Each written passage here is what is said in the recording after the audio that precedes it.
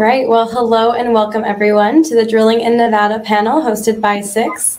I'm pleased to introduce our panelists today. We have Caleb Stroop, President and CEO at Headwater Gold, Matthew Lennox King, President and CEO at Contact Gold, Cherie Leedon, CEO of Gold Bull, and Chad Peters, President, CEO, and Director at Ridgeline Minerals. Welcome, everyone.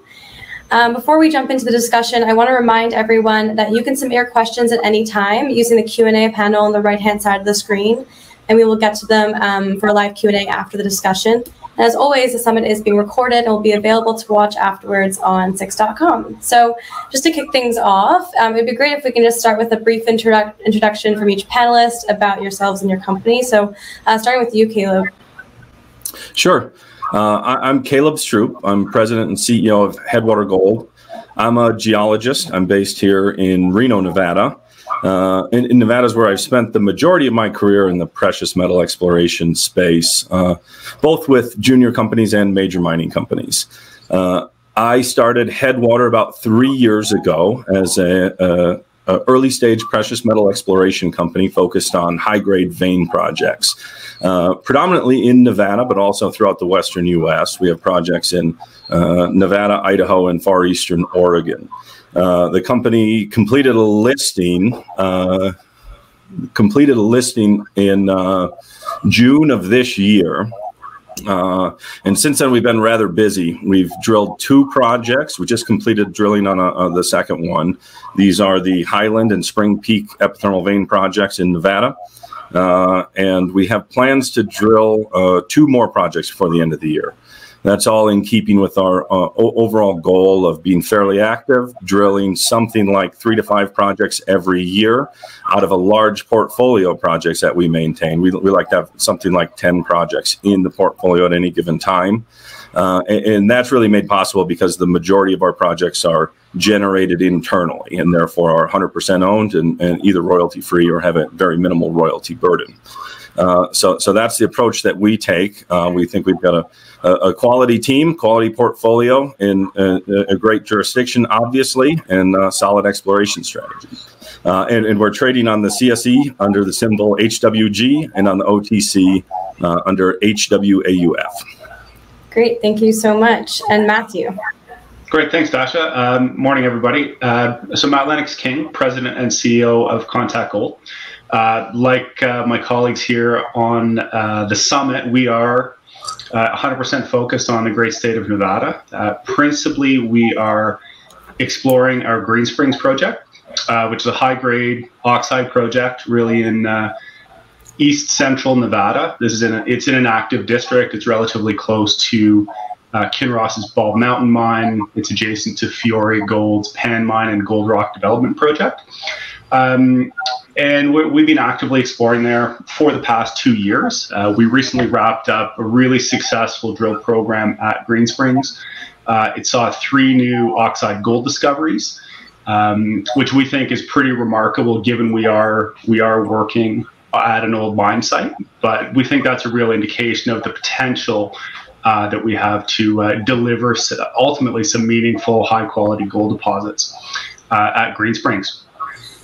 We are based in Vancouver.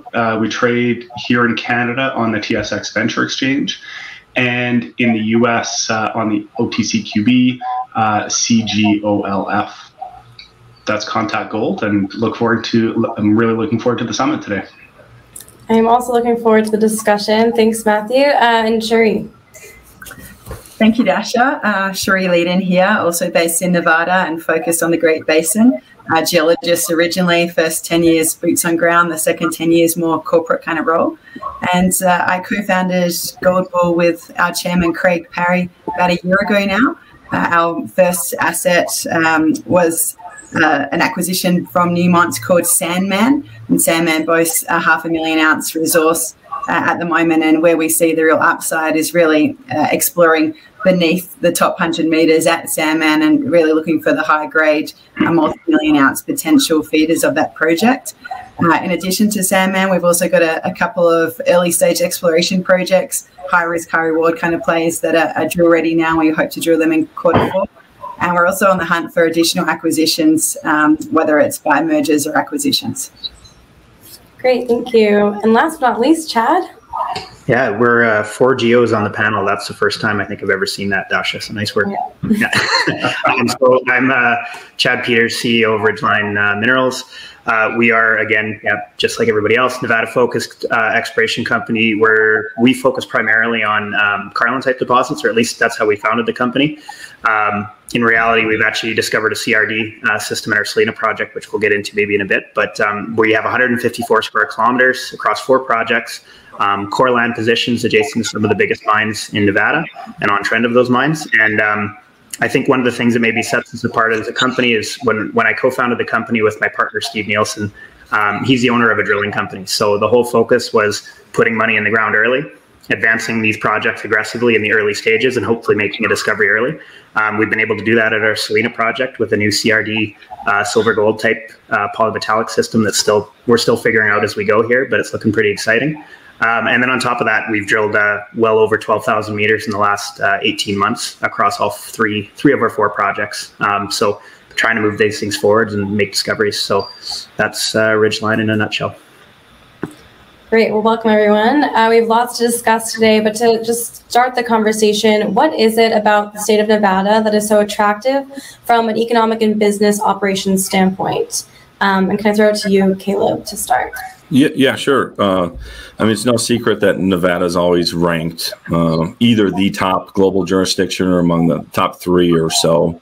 And I think the big components are, there's 3 things that really go into those rankings. One is the gold endowment. What are your probability of success, actually finding something meaningful? And the other big thing is the regulatory and political framework. Obviously, being in the U.S., things are fairly stable relative to other jurisdictions in the world. And Nevada also boasts sort of like, a well-established mining culture, both with respect to the local communities and workforces, and so that all of that stuff fits into making it sort of the perfect place to explore. Great, thank you. Anything to add, Matt?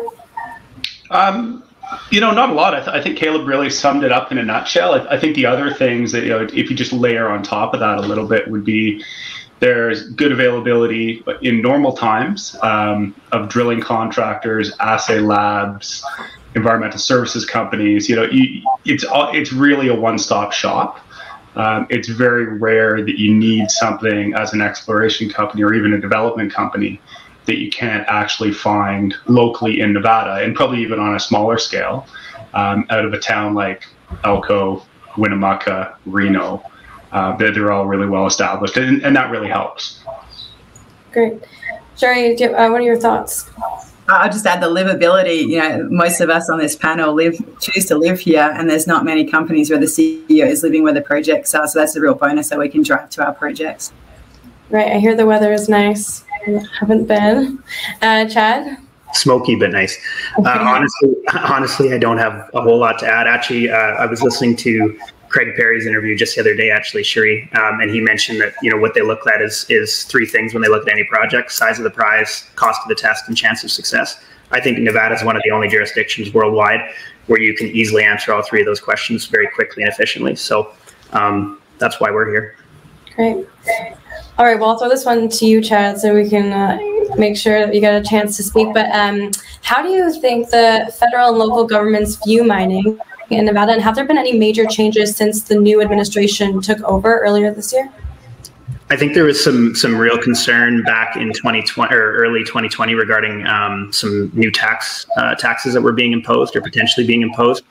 Could have been a massive blow to the industry. They were proposing almost like a 7% additional tax. So that was at the local level, not at the federal level. So I think that luckily we were able to avoid a major tax burden. There was an additional kind of tax levied on producing companies in Nevada, but it's not enough to put most mines out of production. So at the federal level, I haven't seen anything really that's changed all that much. At the state level, I think we dodged a bullet, but yeah, it's still fairly good spot to be working. Great. Sherry? I thought, the tax that was introduced last year could have been handled better with more consultation with industry. So I was pretty disappointed regarding how that new state tax was born. Federally, I also have some concerns. We're already seeing some of the power at the local level and BLM offers be shifted to DC. And there's a couple of bills floating around that I hope are squished before they make it anywhere, because there's some anti-mining rhetoric and royalties contained within them. So I think it's something to watch. And I do hope that federally we get the support, because locally in Nevada it is a pro-mining state. And we've got a supportive governor and world-class environmental regulations. So I'm a fan of the state. It's the federal level that I hope see the importance of mining to the economy and to being able to source critical minerals as well. Right, absolutely. Matt, what are your thoughts? Yeah, my answers are roughly in line with everybody else's, and I'd even maybe take a step back to 2016. That's right when Contact was going public, and honestly, we didn't see much fluctuation even through the previous administration, now into the Biden administration, just as it impacts our day-to-day. Exploring first at our Pony Creek project, now at our Green Springs project. It's always, our group, we have a long history in Nevada, like the other guys on the call here, and it's always been a great place to work. Yeah, there can be some little fluctuations along the road, but it's always pretty stable. It's always supportive, and ultimately, if you're doing things right, you're going to have success. Great, thank you. And Caleb, any last thoughts? Yeah, obviously I agree with all of that. I think, the one thing that Nevada has that is somewhat unique is we are home to, some of the world's biggest mining companies running some of the world's biggest mines. So any changes would have to affect them as well. And that would be very high profile. And we can, benefit from a little bit of cover from these big companies. Right. Okay, great. Well, I was wondering, what are the factors that make a junior mining company successful in Nevada? Can I throw this one to you, Matt? Sure thing. Yeah, absolutely. So, as in any jurisdiction, I think that really the key things are who's on the team. Do they have good foundation? And if we're talking about exploration of Nevada geology, what the opportunities are, what the risks are, like really how do you explore? Because, the exploration in an environment in Nevada is certainly different than in northern Canada, Turkey, West Africa, right? You're in a somewhat unique geologic environment. I do think having the experience in the state, so you know how to navigate the permitting and environmental regime, it's very well laid out, but it can also be time consuming. And then a good understanding of how land title works, because it's very different than in Canada. You have multiple types of mining lands, from private lands to checkerboard to BLM claims to U.S. Forest Service.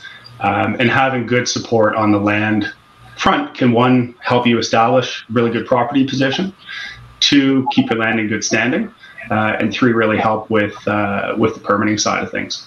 And then, of course, you need a large consolidated land position underlain by favorable geology. And if you have all those factors, I think if there's a deposit there to be found, you'll be successful. Great, Caleb. What do you think, Caleb?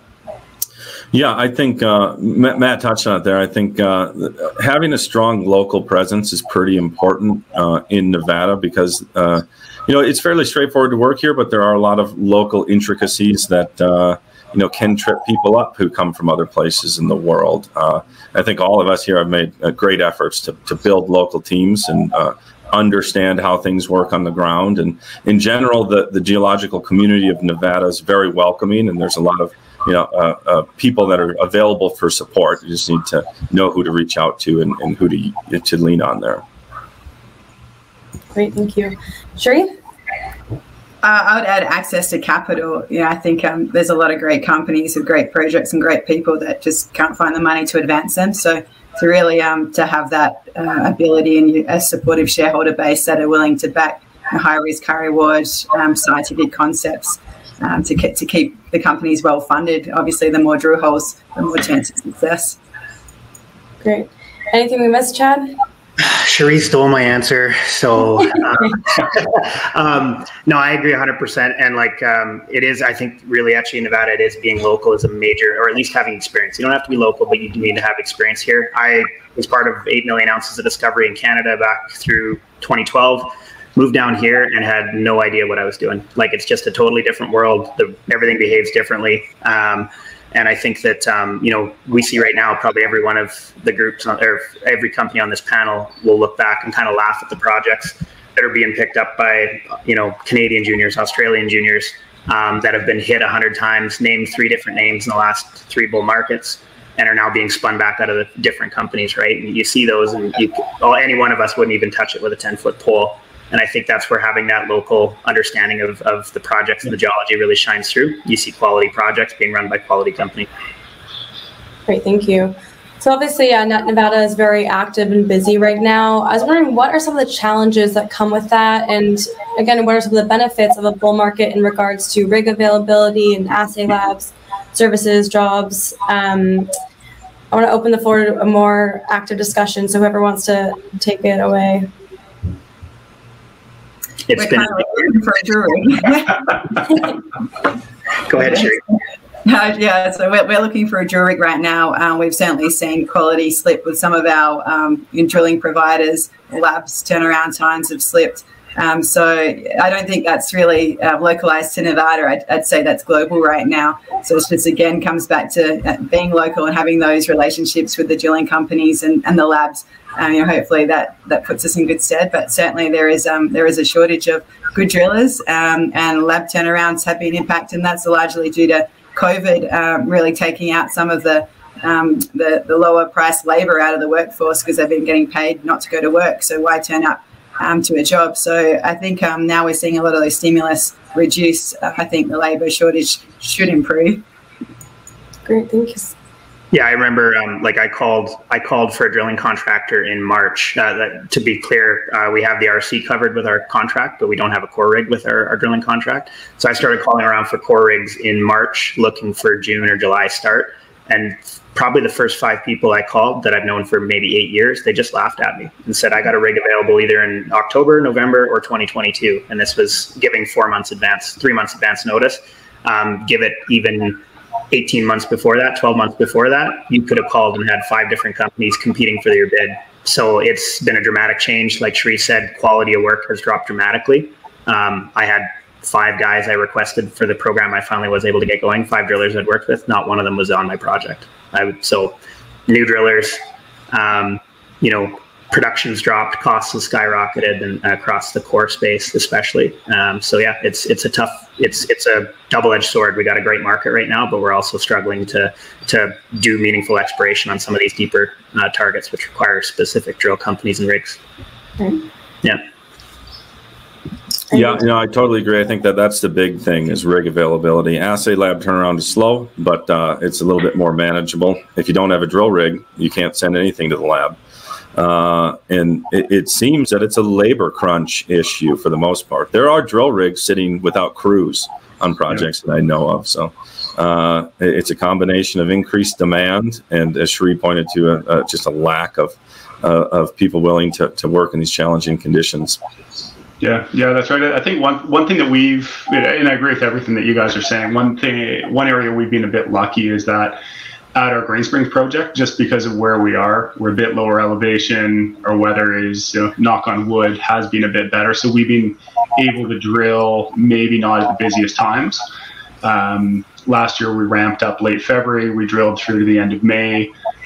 Rig availability was pretty decent. So we're looking to kind of mirror that for our next program coming up here, either late November, December, or maybe into January, and try and take advantage of being able to drill essentially off the busy times. On the labour shortage issue, Caleb, I'm talking to an Aussie drilling company called Mitchell at the moment, and they've just purchased drillerless rigs. Like basically, they're remote control rigs. They don't require drillers and offsiders. So it's going to be interesting to see how the industry also evolves due to these labour shortages. And obviously, that also comes with a bunch of safety advantages. There's no safety issues when there's no person on the rig. Wow, super interesting. Okay, well, I want to get more into each of your specific projects. What do you believe differentiates your project from other junior explorers as an investment opportunity? And I'm going to throw it to you, Sherry. So I'll focus on Sandman. So Sandman's got 500,000 ounces that's already been defined, predominantly sitting close to the surface, average grade of 0.7 grams per tonne, most of it oxide. So I'd say that really limits our downside. We know we've got 500,000 ounces. Another massive advantage of Sandman is that we've got a plan of operation, which is a really comprehensive environmental permit that allows us to disturb up to 500 acres. And in the permitting aspects, I guess what we really focus on when we look at projects for acquisition, and how easy or hard is it going to be to actually advance projects to production. So to have 500 acres that's already been comprehensively surveyed, both from an environmental perspective, water perspective, cultural perspective, it's just such a massive bonus for us. Otherwise, that permit could take years, and it may not even be possible to the extent that we have inherited that permit from Newmont. So I'd say that just allows us to basically drill where we want under that plan of operation. So the 500,000 ounces backing our current market cap, plus a plan of operation to allow us to really go attack and look for another sleeper style deposit under the top 100 meters.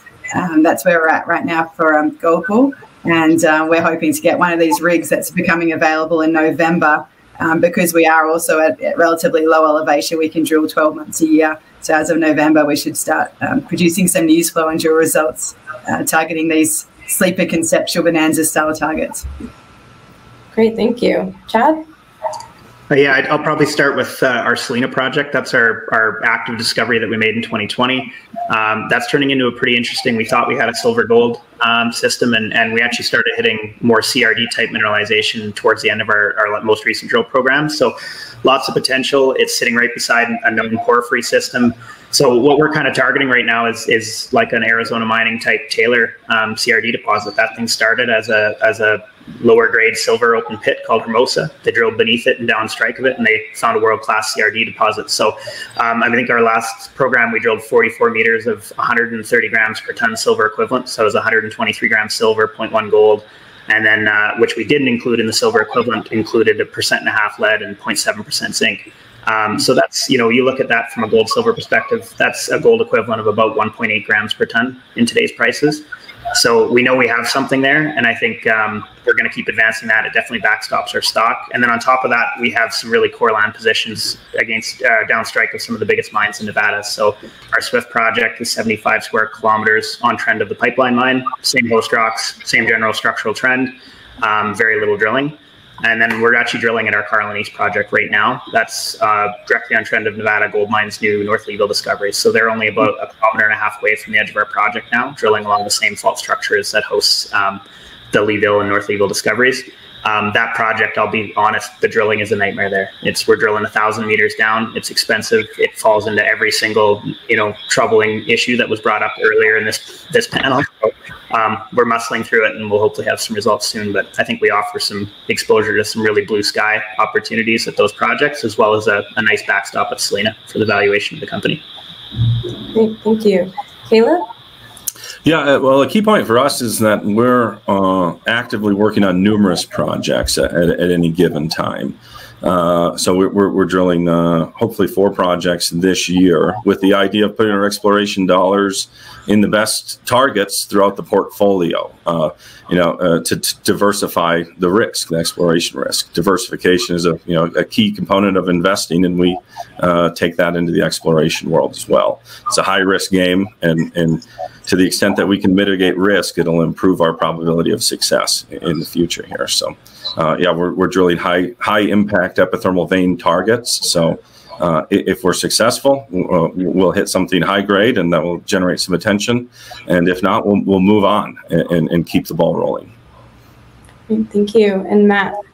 Great, thanks. So I'll borrow a bit of what Chad was saying earlier. Really, the 4 of us, and I think our respective companies, we're all geologists by background. We have established teams, and the projects that all of us are exploring, and ours too, of course, that we've all selected them.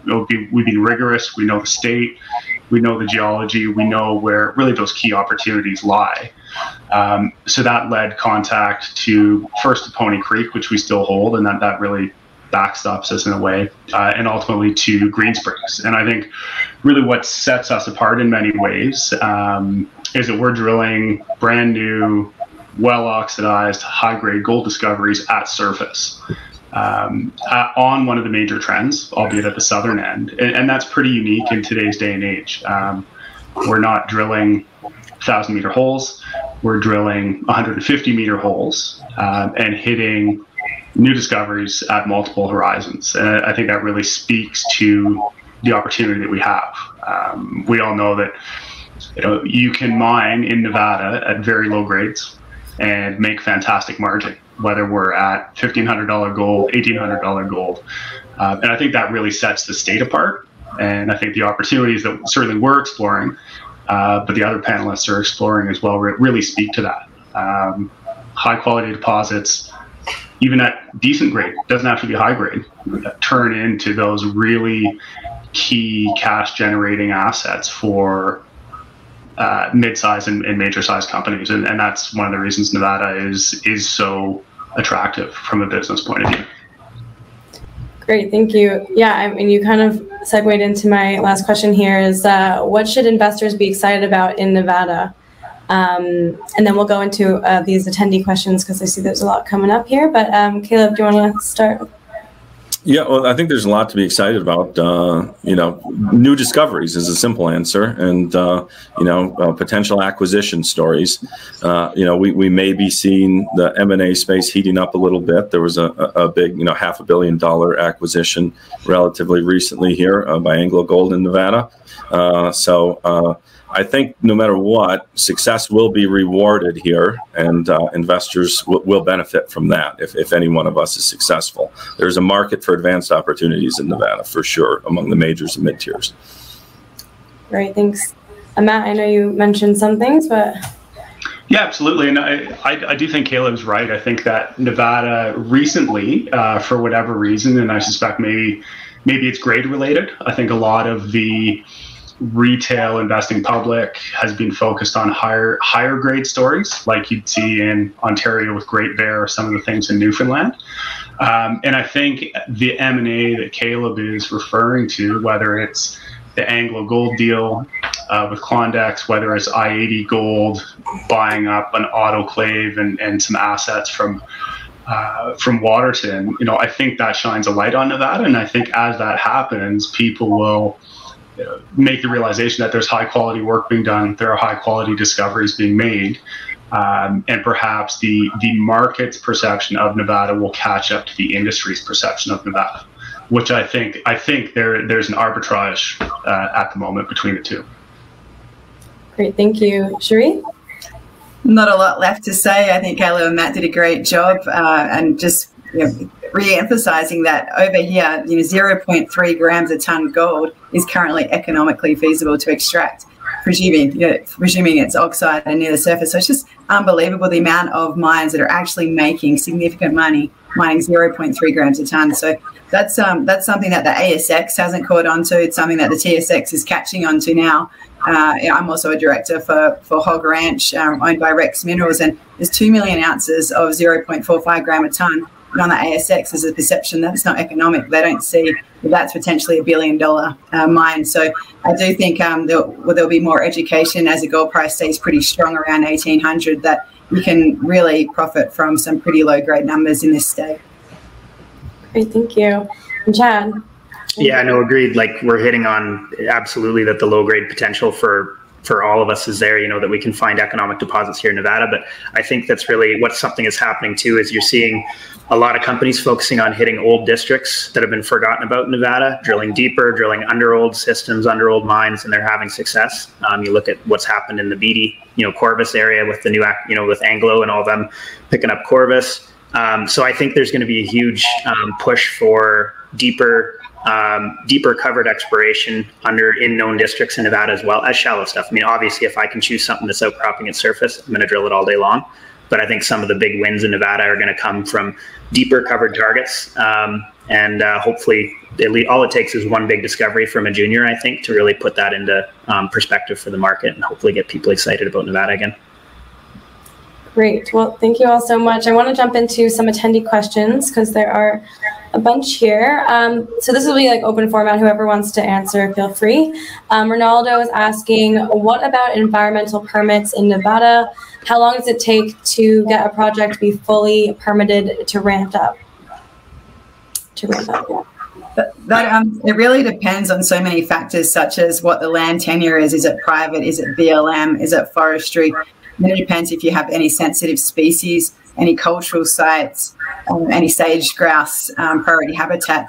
So there's not like a stock standard answer. I'd say for best case scenario, it takes a minimum really of on the ground surveys of 12 months. I'm not talking about early stage exploration, I'm talking a permitted project, but you need 12 months of water monitoring, of biological surveys.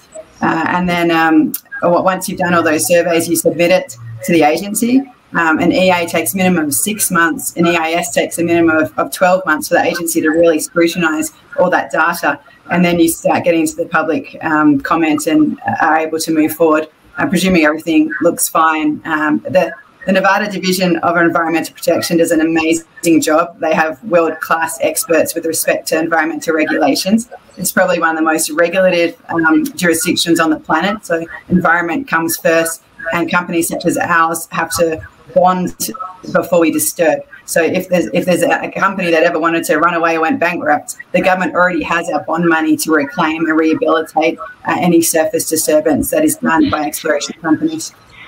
Yeah, and I think, like, you know, if you were to try to summarize, just put it in a nutshell, I mean, the best companies in Nevada, the Barricks and Newmonts, they can expect to be in full production in 3 to 5 years, or quicker if they're really lucky.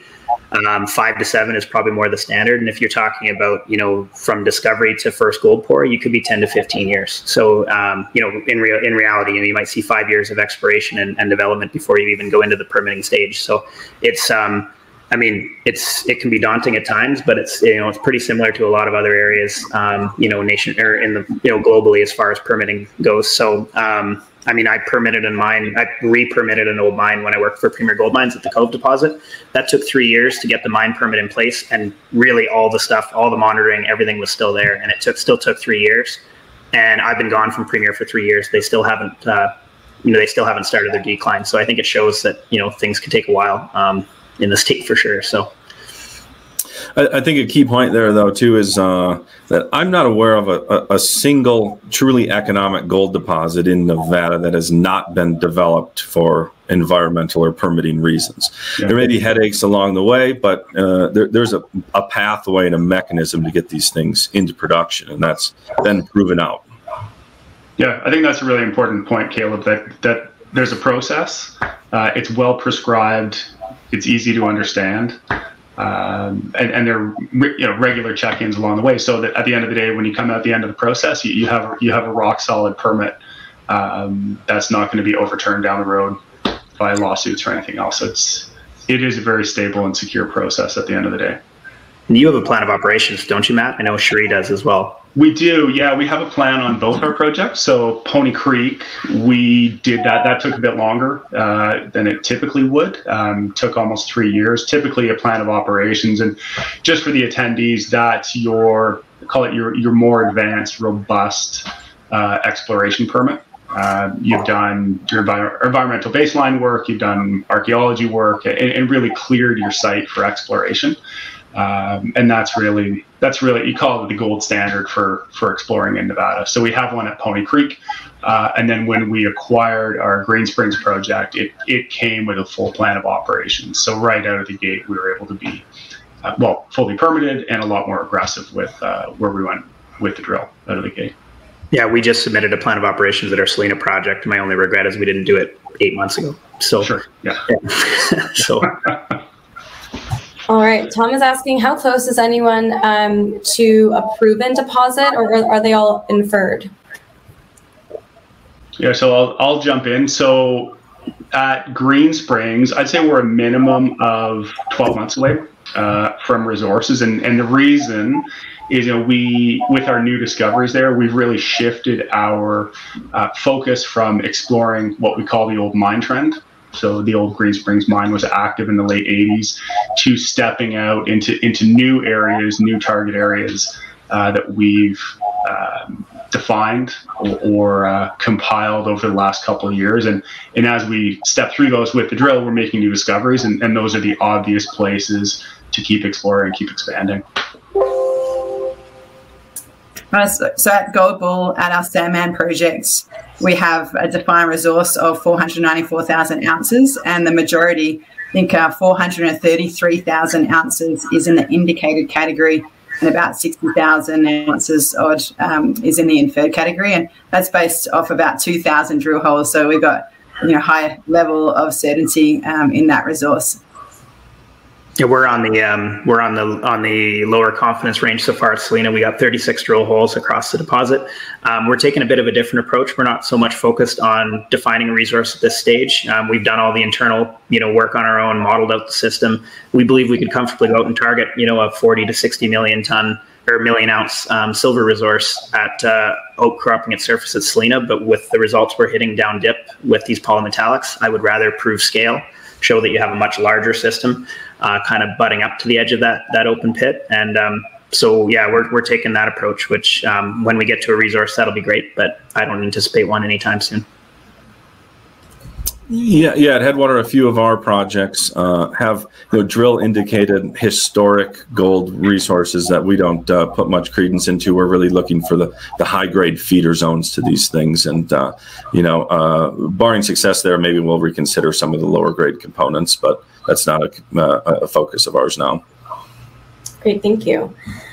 So Wayne is saying, while he totally agrees with you all on the merits of being in Nevada, he's curious to hear your thoughts on why the market has not rewarded junior exploration stocks with Nevada-based assets, especially given the very robust junior market that you've had in the past year.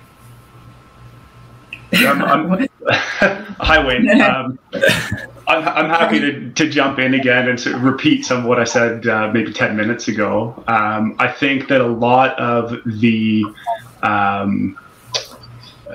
torque in the market's being generated by people investing in high-grade stories, whether it's the Newfoundland stuff, whether it's something like Great Bear in Ontario.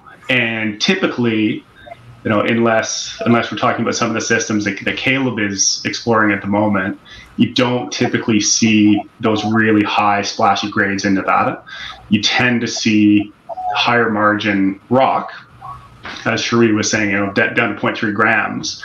But that material, even if you're being successful, even if you're making those discoveries, typically doesn't make good headline material for press releases. I think that has a lot to do with it. We would need to go back probably to 2015, 2016, when Gold Standard Ventures had a $900 million market cap, to see junior exploration results really get torque in the market. And what they were drilling at the time was pretty exceptional. It was anywhere 2 to 4 grams over 100 plus meters. That's exciting no matter where you are. So I think it's the nature of Nevada deposits. But that said, as we've all seen over the years, jurisdictions switch on and off as far as being in the spotlight or torquey. That shifts all the time. Great, thank you.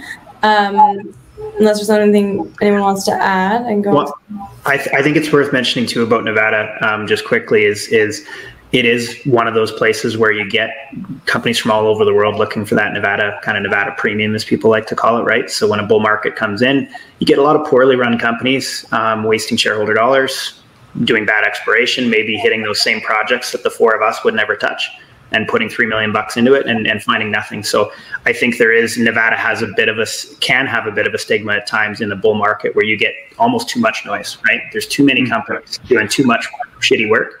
And sorry for the language, poor work. I've been living at home too long here in the pandemic. But I think that's part of it. It's not, but there is this issue with too many companies that are kind of diluting the space in Nevada. A lot of low grade, a lot of broken stories. And I think when you factor that in, like with Matt was saying, getting lost with some of the higher grade going on elsewhere in the world, it can make it sometimes tough to, educate shareholders on what you're doing and why you're doing it differently. Our Salina project, I've had to push that uphill for 1.5 years now. people go, I don't understand open pit silver deposits. And I go, well, up to a year and a half ago, I didn't either, but this is actually pretty exciting, kind of thing. And so, yeah, it takes a lot of work to push stories in Nevada at the early stage. Great, thank you. So Greg has a question for all of the panelists. He's asking, how does the panel feel about the use of new and advanced, deeper geophysical technologies in Nevada, both undercover and under mines? Absolutely love it. Goldbull's VP of Exploration is a geophysicist, and that was a deliberate appointment because we feel that geophysics has a lot more discoveries to be made in this state. We've had amazing success both in Goldbull and at Hog Ranch, owned by Rex Minerals, using 3D IP. It's directly correlated to new gold hits. So 3D IP is probably our technique of choice. If we're doing IP on a budget, we'll go CSAMT. But they're two techniques in particular that we will be deploying on our current projects and also on our greenfields projects. We also love magnetics and gravity as ways to map out what you can't see at the surface. So absolute huge fans of geophysics and think it's been really underutilized. And I do believe that this current generation, and I think that the panel here will be using more of it and making more discoveries from geophysics. Yeah, I think that really is part of being a sort of a next generation explorer, is utilizing all of the available techniques, the state-of-the-art geophysical techniques, but also doing that in the context of solid geology and making sure you're leveraging your drill holes to the best that you can. So spending your money as wisely as possible often includes some geophysical component. Absolutely. Okay. Any other thoughts? Agreed. I agree with all of it. I mean, like Caleb's saying, we use a multidisciplinary approach. We use every tool out there that we believe is appropriate for what we're targeting. And I really think the more data sets you're using, the better. You can learn something from all of them. And as Caleb says, it all comes down to how do you drill the most efficiently? How do you use that capital the most efficiently? And geophysics is a huge part of that. Great, thank you. So I'm conscious of time. I just wanted to wrap up with giving you each the opportunity to discuss any upcoming catalysts that investors can look forward to in regards to each of your companies. Starting with you, Chad. Yeah, so we have both metallurgy and permitting initiatives ongoing at Salina right now. So we're hoping to have news out to the market in early Q4.